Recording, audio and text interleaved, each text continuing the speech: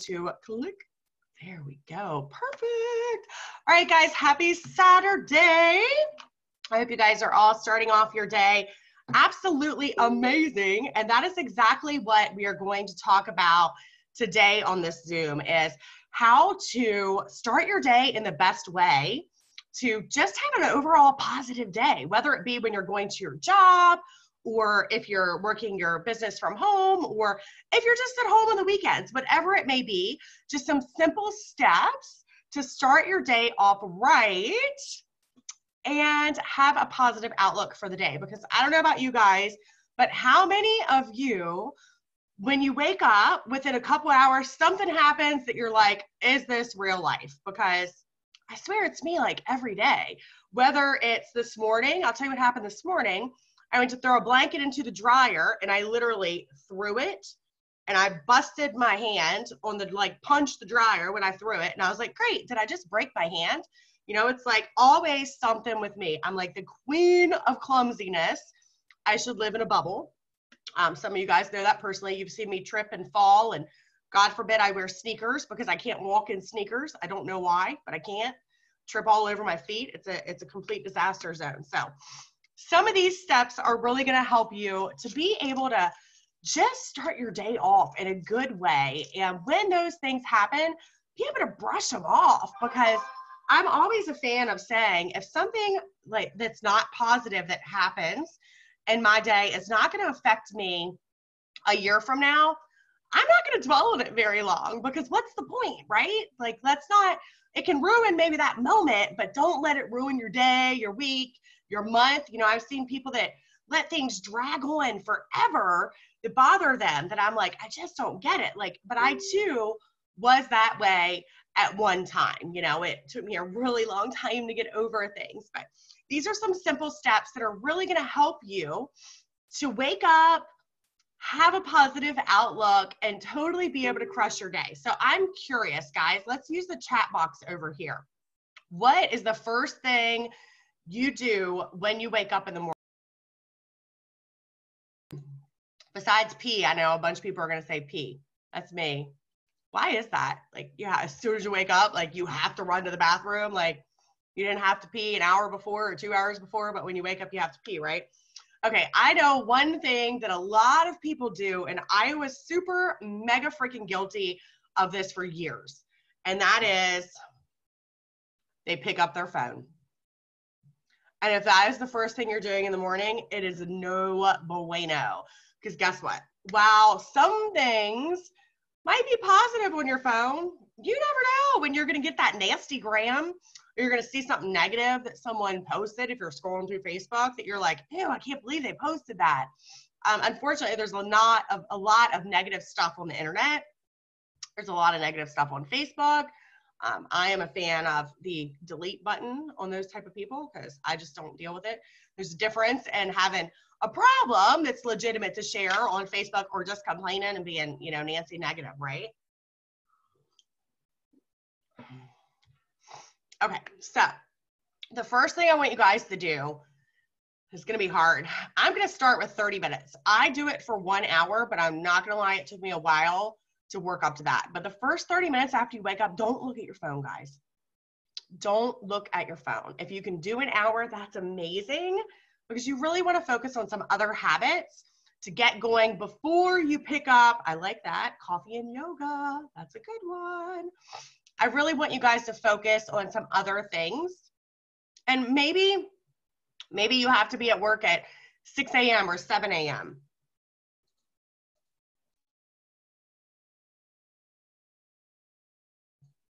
Sorry, guys, I still have the crud. Maybe you have to be at work at 6 a.m. or 7 a.m. That's okay. Guess what? Get up 30 minutes earlier. We all have the same 24 hours in the day. One of my favorite sayings is both the billionaire and the beggar have the same 24 hours in a day. It's just what they do with their time that makes it a little bit different, right? So one of the first things you should do as soon as your feet hit the floor is drink a glass of water. And I'll tell you why. This was very difficult for me, because you guys know I'm not a huge water drinker. It's really been a hard practice for me the last year to get into drinking the amount of water that I need to. But drinking that water really gets your body into activation mode. And there are studies that show that it just overall changes your personality throughout the day. It's going to get all your organs moving and all that good jazz. So get up, drink a glass of water. If you have to chug it down in 2 minutes, whatever, just get it in, okay? So get up, drink a glass of water, guys, and you're not looking at your phone yet, right? Right? Everybody's like, I'm not going to not look at my phone. But I know you guys can do it. If you have to put a sticky note on your phone that says, don't touch me for 30 minutes, then do it. I'm a fan of sticky notes and reminders. Huge fan.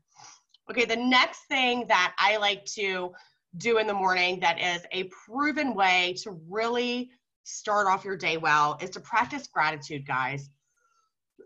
No matter what it is that's going on in your life, we all have bad things going on, right? All of us. There's tons of things that happen every day. I'm always say, you know, whatever I'm going through, I guarantee someone else is going through something worse. You know, I know a lot of people that I speak to on this team, and then I have over the years, that when there's a moment that I'm like, oh my gosh, could anything else happen to me? And then I speak to them, I'm like, you know what, it could be worse. So no matter how bad we think our situations are, there's always someone that's going through something worse, and there's always something we can be grateful for. I'm a big fan of having a gratitude journal, whether it's just the little journals that you buy at like the Dollar Tree for $1, like they sell tons of little notebooks, just to wake up and write down a few things that you're grateful for. You know, if you're having a hard time thinking of something, did you wake up? Did you open your eyes? Because some people didn't. You know, there's always something that we can wake up and be grateful for. So I think that's a really important way to start your day off. And it's a really positive note that's going to really have your brain, you know, guys, thoughts are things.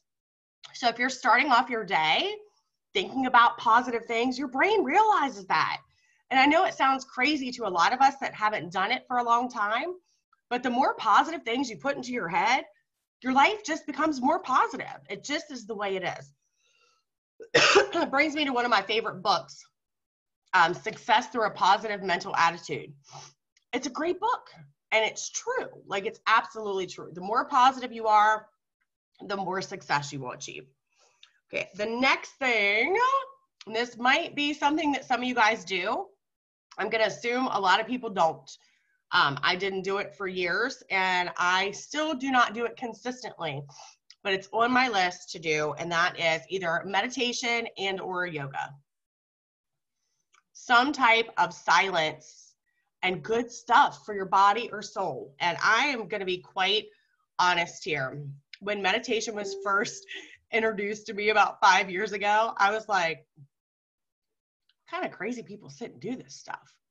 Like, you're just going to sit in silence, like with your eyes closed and think about stuff? Like, you look like a crazy person. Like, that's literally what I thought until I started doing it and realized the power of like silence and thoughts. And it's kind of crazy. It's really crazy to me. So meditation and yoga, whether you do both or whether you do one, both of those are a great way to start your day. Guys, even if it's 5 minutes, 10 minutes, whatever you can fit into your schedule, okay?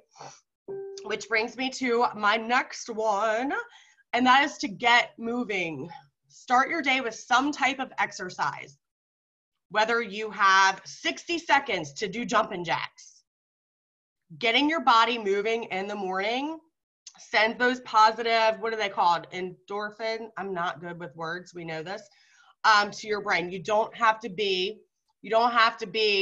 super smart to be successful in this business. That's my point that I'm bringing to you guys. But it sends those positive endorphins, you know, to your brain to get you moving. So whether it's 60 seconds of jumping jacks or, you know, I have a rebounder.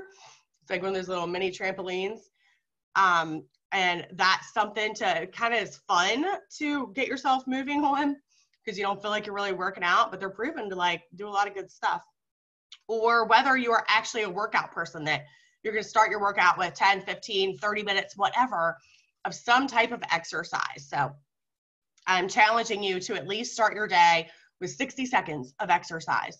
And if you can't find 60 seconds to invest in yourself in the morning, we got a problem, right? Like, I'm pretty sure you can all do that. The next thing is to listen to at least 10 minutes of something positive, some type of personal development. Whether it's a book that you listen to, an audiobook. I'm huge on books, as many of you guys know. I listen and I read because I probably listen more than I read now because it's easier for me. I listen when I'm cooking. I listen when I'm taking a bath, when I'm doing my hair.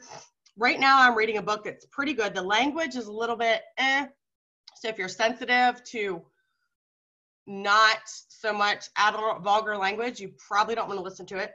But it's called let me see if I can pull her up. It's called Becoming Superwoman. It's really good. And that's what I'm currently listening to right now. It's a pretty gosh darn good book. Whether it's a book that you're listening to, or if you don't have an app or something to download books to, guess what? There is tons of crap for free on YouTube. Type in, positive podcast or motivation, or there are so many sports figures, if you like sports, or actors. Some of the best speeches I've heard are from actors, which is really crazy to me, but then it makes sense because they've been through so much to get to where they are. I know Will Smith has stuff, and Arnold Schwarzenegger has some really good stuff, believe it or not.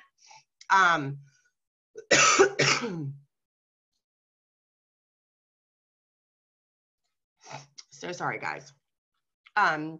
Jim Carrey has a really good story. There's so many things that you can listen to, and starting your day with something positive like that is really going to put your brain in the right place, guys. And the last thing, how many of you guys are my paper and pencil and list people? Anybody? That's me. I get ultimate satisfaction of checking stuff off a list. Like, to the point that my to-do list will have the smallest things on it, like wash the dishes or take a shower or do literally because I get really big satisfaction from checking things off, no matter how small or large the task is. Checking things off just freaking makes you feel good.